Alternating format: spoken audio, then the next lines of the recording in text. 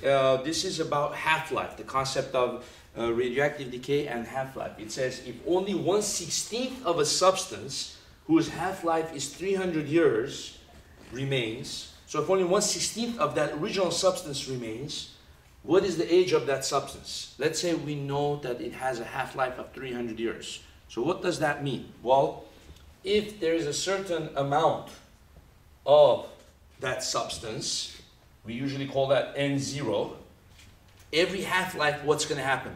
The concept of the half-life, we usually call the half-life tau, the Greek symbol tau. Every half-life, the half of the original remaining substance will be left. So if it starts out with N0, after one half-life, you will only have half of that. So it's going to be N0 over 2. Okay? After 2 half-lives, what's going to happen? One more half-life, 2 half-lives. Well, half of this will remain. Half of half, which gives you a quarter of the original, right? So it's every half-life, half of what's remained remains, right? So 2 half-lives, a quarter of the original, right? Half of the half, which gives you a quarter. After 3 half-lives, what's going to happen? Half of a quarter, which is an eighth, 1/8. So we can actually make a plot here. 1/8, well, that gives you over here. N0 over 8, right? So certain number of particles, active nuclei, 1/8 of that, right? Original is N0. After 1 half-life, N0 over 2. After 2 half-lives, N0 over 4. After 3 half-lives, N0 over 8. After 4 half-lives, what's going to happen? Half of 1/8, which is 1/16th.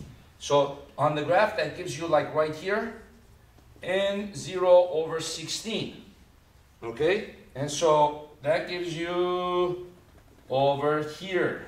So the graph looks exponential looking.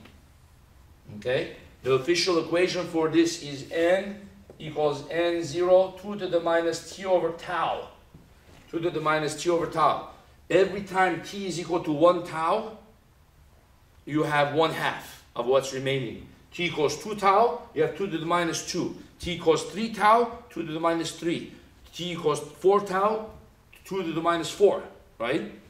So in this case, how much of the substance is remaining? 1/16th. How many half-lives is that? 1/16th.